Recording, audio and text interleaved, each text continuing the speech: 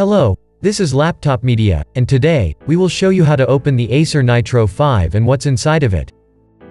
To take this laptop apart, you need to undo 11 Phillips head screws. After that, pry the bottom panel with a plastic tool, and carefully remove it from the chassis.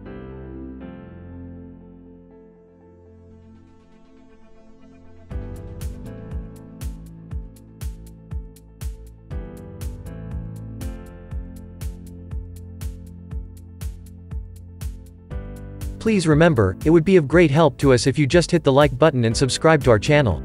That would motivate us to make even more and better videos for you.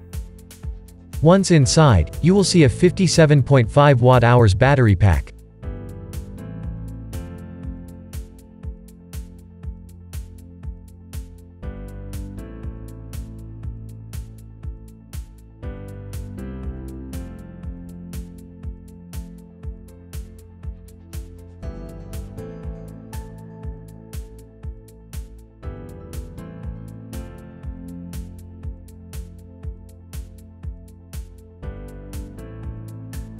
In terms of memory, there are two SODIMM slots.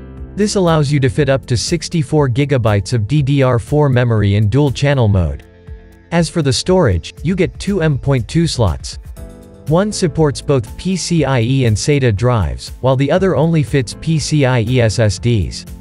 Additionally, there is a 2.5-inch SATA drive bay, and the connector is included inside the box.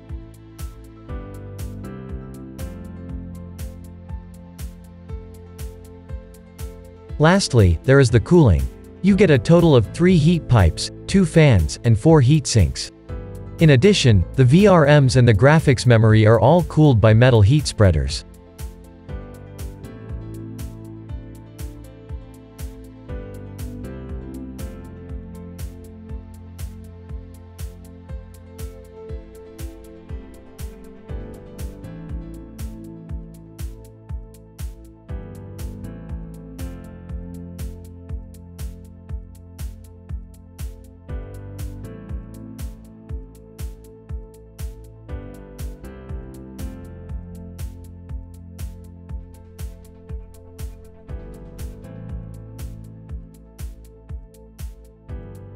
If you'd like to see more disassembly videos of the latest notebooks, we would highly appreciate if you hit the like button and subscribe to the channel.